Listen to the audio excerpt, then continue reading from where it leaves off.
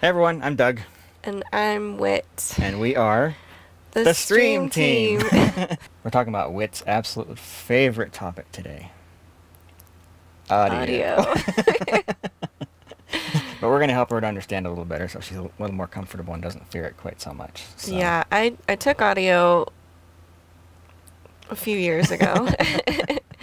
People don't seem to care if you got bad video. They'll care if you have bad audio. But they will care if you have bad audio. Definitely. For sure. And yeah. I've always been told people are just accustomed to audio and hearing good sound. Mm-hmm. So if it's bad, they notice it right away, and it's usually irritating. Yep.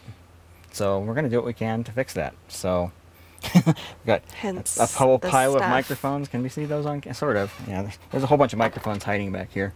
And we'll go over what some of these are. But audio is such a huge topic, and we're not going to be able to get very far into this. So we may have to readdress some of this in a future video. So it's like everything else. Yeah. But this one especially, I mean, because we could do an entire lesson just on how to create a mix. Yeah, so the basic principles. So a little bit about different types of mics, and then we'll cover how to hook up a mixer very briefly. and then another lesson will cover some of the more advanced topics that will help you get a really good sounding mix. So okay. Yeah. This thing scares me a little bit. There's a lot of buttons. Yeah. That's probably pretty common, actually. But keep in mind that this is just 6 copies of the same thing, or 5 copies of the same thing over and over and again. Oh, okay. All you have to learn is one that's channel. They call this a channel strip. You learn one channel strip, you know how to operate all the rest, because they're all the same. So. Got it. Yeah. That's nice. Okay. So let's actually talk about a couple different types of microphones. Okay. So because live video can cover a huge range of different types of events, there's going to be different types of microphones you use for different things. Mm-hmm. So like, for example, a microphone like this, a singer would probably use something like this. You might find it used in a podcast, but you probably wouldn't necessarily find like someone doing a lecture necessarily hand holding a mic like this or whatever, you know. Is that the cardioid? This is a cardioid, yes. It's also a dynamic. Dynamic cardioid, okay. So let's talk about what those terms actually mean. So there's 2 different types of main ways that microphones actually pick up sound. So there's one that's called dynamic, which actually has a magnetic coil inside of a magnet, and the movement of that magnetic coil is actually what creates the electrical signal that comes out the bottom. Okay. The other type are condenser, and this is a condenser mic. So we call it a large diaphragm because it's got a huge pickup thing in there. Mm-hmm. This is a condenser, and condensers work by having 2 metal plates that are parallel and are very, very close together. And the microphone puts an electrical charge on there, and then anytime those plates move, it varies that electrical charge. Like the closer they get, the stronger the charge is, and they move further apart, it gets weaker. And that's how the microphone is able to pick up the sound. Condensers they have amazing sound quality. They sound amazing. Yeah. There's some downsides. They're very, very sensitive, and also they're more expensive than the dynamics. Yeah. So they're not as rugged either. So you drop this thing, it could be done for. I don't think I've ever used that mic in my life. Probably not. You know, it's not really in film. Yeah, this is more the sort of mic you'd find in like a recording studio or something like that. Okay. But the principles of this are found in other microphones as well. So I just get this out as a nice piece of reference there. So you know, a visual cool. aid. Yes, yeah, it looks amazing. This is one of my favorite mics, by the way. So dynamic and condenser, right? Okay. Mm-hmm. All right. We'll see if I remember that. Yep. And then you mentioned cardioid. Mm-hmm. That's a type of pickup pattern. So what that basically means is, if you were to look at the mic this way, it picks up the most sound here, but when you get up to the top, it doesn't pick up near as much. So the shape of the pickup pattern is shaped like a heart, which is where the word cardioid comes from, like cardiac. Cardiac arrest. Yeah, exactly. Yeah, exactly. That's what I think about. Yeah. And so what that means is if you're using one of these microphones, it's got to be pointed directly at your sound source, because if I was to hold it like this and talk into it, you'd hardly hear me at all. Flip it around and you'd hear me quite well. I don't know why anyone would talk like that. But hello. Hello. like, why? That's the point. But you use that when you're placing your microphones. You take advantage of the fact that it doesn't pick up much from behind, so you can have any sort of room noise or other sound sources behind the microphone, right? So the alternative to a cardioid is what we call an omnidirectional, and I don't think I actually grabbed one of those. This microphone actually has switchable pickup patterns on it, so you can actually make it omnidirectional or choose one of the cardioid, or we have a hypercardioid and then figure eights. Figure eights where it picks up from the front and back equally, but not much from the side. So some of your high-end mics actually have selectable patterns like that, but anyway, that's not super common. Yeah, I was gonna say I've never heard of that before, but yeah, it's something you'd find on a studio mic. Maybe I did, and I just tuned it out. But so omnidirectional picks up sound equally from every direction. So it doesn't matter which way you point the mic, it's going to pick up the sound the same. Got it. So most common type of omnidirectional mic you probably encounter, little lavalier. Yeah, little lavaliers like this. Almost all of these, not all, but almost all of these are actually omnidirectional. So it doesn't matter which direction you point it when you mount it, when you put it on someone's shirt, that it's going to pick up the sound. So, yeah. This one actually is a cardioid. So if you're going to use something like this, it has to be pointed the right direction. Otherwise, you don't pick up much at all. But yeah, but almost all wobs are omnidirectional. The other pickup pattern... That's probably why I know that term. That's the one I was thinking of that I always hear is omnidirectional. Right. Yeah. And the downside to Omni is it does pick up sound from every direction. So, I mean, if someone's wearing one of these here and they've got the shuffling papers, you're going to hear that just as well as you hear them talking. So, yeah, it's best to choose the appropriate mic pickup pattern based on what you're going to be recording. So, this is a shotgun microphone. So, it has a very linear pickup pattern. So, it pretty much only picks up things that are like straight in front of it. And you find these... You won't find these necessarily used much in live work, but they're used in film all the time. That's what you that's the kind of the standard. All you use. Yeah, really. It's a standard mic for film work, right? Because it does pick up. You put the mic above somebody, pick up just them talking. So. I know when talkies came out, like the first film sound in film, they used to put mics in bushes and like other things and hide them because they were so big. Right. And then they'd have to talk really loud next to something. Yep. And that's how they did it. My, how things have changed. Yeah, thank goodness. Connecting microphones. So almost all of these have, remember what that's called? XLR. XLR connector, yep. Yep. And these have been around since the early 1900s, I think, at least the 1930s. But it works well, and it's very rugged, so why would we bother changing? But yeah, so we have XLR, plug in, and then your mic's connected. So XLR inputs on the mixer as well, so just XLR to XLR. Occasionally there are some microphones that use the 1/4 inch, which sort of looks like that, but that tends to be really low quality. I wouldn't bother. I don't think I've ever seen that, really. Yeah, you find them on like karaoke machines. Oh, yeah, yeah. And that kind of thing, you know, because it's cheaper for the manufacturer to build something that uses this than this. But while I'm talking about that, I should mention that the reason that these have 3 connections in there, it's what we call a balance connection. So one of the pins is kind of a positive, and the other is negative, and then the other one is ground. And so, like, if the signal goes up to 1 volt on the positive pin, it goes to negative 1 volt on the negative pin. Doing it that way allows you to basically cancel out any noise that's coming on. It gets picked up by the cable. Cables are basically antennas. If you got a really long cable and you don't have a balanced connection, you're going to be picking up noise from like electrical circuits. Really? Yeah. You're going to get like what they call 60 hertz hum. It's going to be a buzz. It's kind of in the background. So that's why we use balance, because it's able to get rid of all that and it's able to eliminate it. All right, we're going to go through the process of hooking stuff up and actually have you do it, so you know what's going on. So I pre-connected these, but I'm going to disconnect those, and we're going to actually go through the whole process. Oh, man. Actually, I'm going to leave this one in. This one is specifically so we'll be able to hear whatever we're doing here on our recording, but it has nothing to do with what's going into the switcher. So, okay. Yeah, so I'll set those aside for the moment. All right, so we're going to be going into this ATEM Mini. I guess you can see that. And it has, on the back... This is why I hate audio, because there's so many cords. Yeah. It's frustrating to me. Right, so the ATEM Mini has a 1/8 inch connection on the back. Okay. All right, that's unbalanced. So Oh. just as a point of reference. All right, so our mixer, we have XLRs going in for the mics. The outputs on this mixer are actually TRS. TRS. And so we need to do, I'll give you the cables and you figure out how to hook it up. So there's a couple cables there. And here's another cable here. Okay. So the main outputs on this mixer are right up here.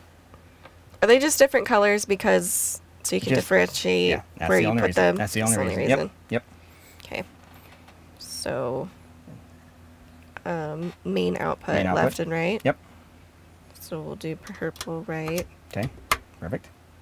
Blue left. Yep. Okay. And on the other end of that cable you have what type of connection? XLR. Yep. So that's actually a conversion cable. It's not just a like XLR to XLR right, or TRS to TRS, right? Mm-hmm. Okay. So from there. Wow. Okay. I have another so converter now you cable go. that converts. So that's actually a stereo cable. Does it matter which one? Red is usually right, and you plug I in. put purple Yep, right, yep. so we'll do right. Red right, red right. That's how you remember. Red right. Oh, okay.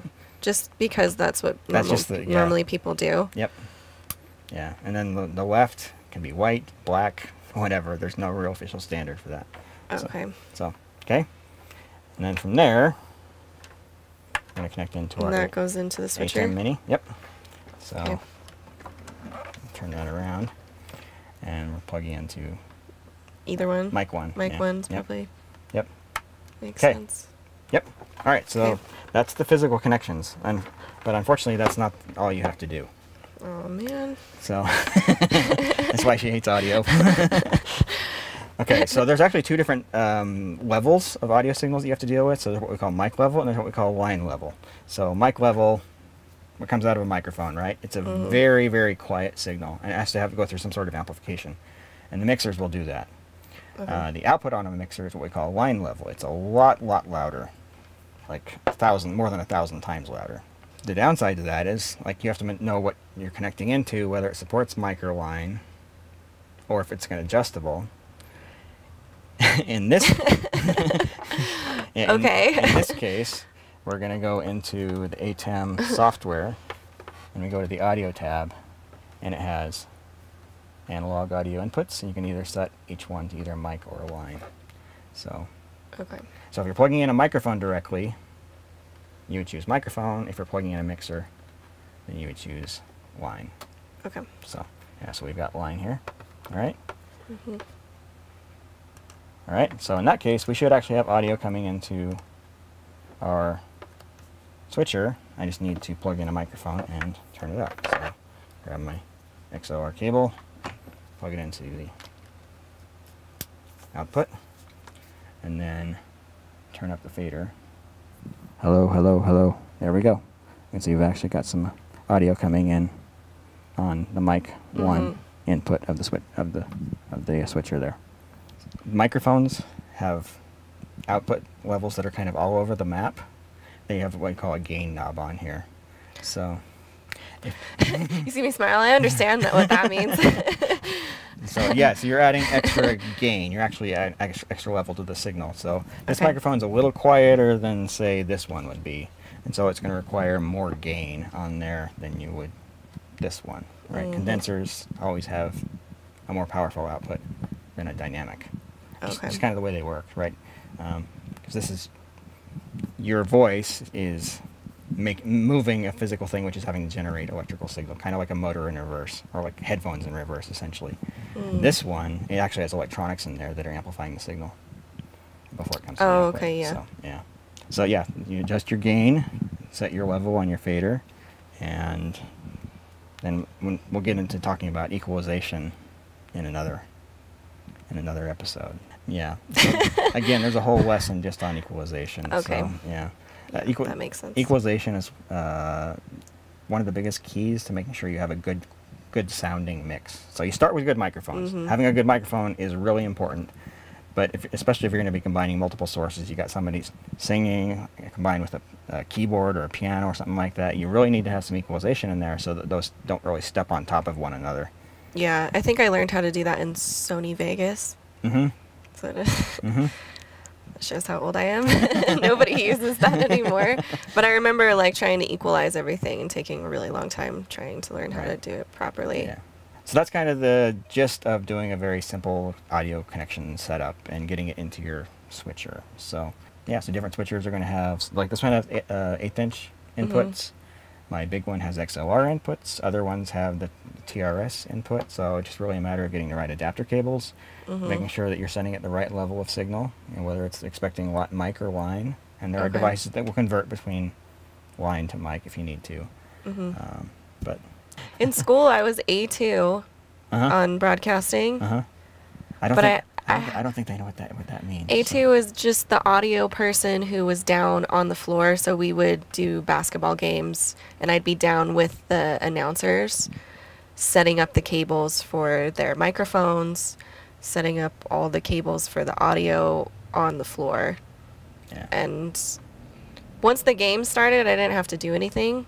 But before, so many cables. I had someone help me, and like they're heavy. Some of them are really heavy duty too. I'd be like dirty afterwards. I'll have to get out one of my old audio analog snakes. Yeah, like some of them you have to like sit down and like roll the cable the size of a basketball, and they'd be so heavy.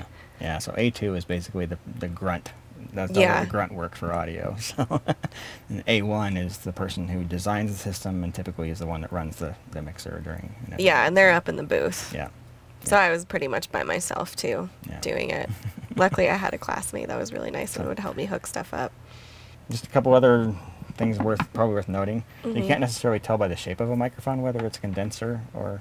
Because this one looks a lot like a lot of condensers, but it's actually a dynamic. Yeah, that's what I thought it was. And you find a lot of mics that look like this, where you're supposed to talk into this side. This one is what they call an end fire. You talk into the end of this one. Well, why is it open then? That's actually part of the design in order to contour the way that it. Is this a complicated question? Kind of. It controls the quality of the sound, essentially. So if it's open like this, you have way more control over how much sound from the back is rejected. I mean, it's all complicated physics. I hate physics. The design of it affects the pickup pattern and it affects the frequency response. So certain designs are going to pick up more bass than others. So I should also mention that like the cardioid pickup pattern that most of these mics have, they get really bassy when they get up close. So let's see which one am I here. So if I turn this up and talk into this, it should sound really bassy compared to talking farther away. So just a side effect of the cardioid pickup pattern. Omnidirectional mics don't do that. That's only a cardioid, but it gives you kind of a radio sound. You know, a lot of podcasters really like that. Yeah. And so this would make a fantastic podcaster mic. In fact, a lot of podcasters do use this exact mic. So. I used it. She used it when she I liked it. Interviewed for that was FemRegard where you use that, right? Yeah. Go follow FemRegard on Instagram. And follow me, Witty Film Girl. The podcast what she was on was actually just released not long ago. Yeah, it was just released. You guys can go listen to it. And then I'm going to, when is this coming out? It will be on my Instagram profile when you guys see this. There'll be a video and that mic will be in it. So you guys can kind of hear how it sounds. Yeah. I just know the basics. Right. The red line is bad. Yeah, exactly. Yeah. And again, when you're editing, if it goes to the red line, it means it's peaking, which means the sound is distorted. Yeah, thanks for bringing that up. So we didn't even mention that. Yeah. No levels. So there you go. Make sure it doesn't go too loud, or else it will sound really bad when it's digital actually audio being put sounds out. Horrible when it distorts, when it clips. So so green is good. Yellow, just going into the yellow is better. Going into the red's really bad. And I was told you're supposed to be around 6 decibels. Yeah, 3? Depends on what you're doing, but okay. Yeah, it depends. Like for video, we actually set our audio levels a lot lower than you do if you're doing like live stuff. So 6 to 12, maybe it was 12 decibels. Minus 6, minus 12. Yeah. Yeah, for your final edit. Yeah. Okay. Yeah. If you're doing actual live audio, you probably want to be lower than that so you can catch any Oh, anything yeah, that gets 'cause you louder don't doesn't know. distort. Yeah, Mhm. because inevitably somebody's going to shout, or microphone goes into feedback or something. And, all sorts of Yeah. issues. So, Very true. all right. So one other mic that's not here on the table that we mentioned is these microphones that we're actually using to record the show, and Whit's doing a lovely job of modeling it for us. These are, for some reason, this is the most popular question. I even got asked it on my Instagram, and I was like, "What? Like, I don't." Okay. Yeah. The model is AKG C111LP. I think that's the right one. So anyway, they are. That's another reason why I hate audio. It's just all acronyms. Yeah. Well, then, yeah. All media. I mean, yeah, I guess that's true. So, but yeah. but these are omnidirectional condenser mics. So, yep. And this is the body pack associated. body Yeah, pack. so we're using AKG wireless. In this case, the WMS 450 series. You're on 450, yeah. So I'm on 470. It's a little bit newer. 450. Yeah. Oh, you gave me the older one? They work the same. They're interchangeable. And these just run off battery? Yep. Yeah. So wireless mics is again yet another show. I know. That's a whole So thing. I got one out here and we didn't even have time to talk about it, but so. Close enough, as long as they know what this is. Yeah. Stop asking us. Or me, at least. Oh, yeah. Well, I got to ask more than you do, so. Yeah, you do. It has literally been the most popular Even if it question. has nothing to do with what you're talking about, Right. you're just like, what are those mics? Yeah. Like, what? Yeah. I was talking about a switcher. Video? What's that? All right. Okay. Well, I think that about wraps it up for this time. So, Okay. yeah. As she mentioned, please like the video. Please share with friends and coworkers, and also subscribe to the channel if you haven't already. So, yeah. I haven't decided what we're going to talk about next, so I can't give you any sort of preview. It's a surprise. Yes. Stay tuned. Very much by the seat of our pants. Anyway, thanks everyone for watching. Thanks, guys. See you later.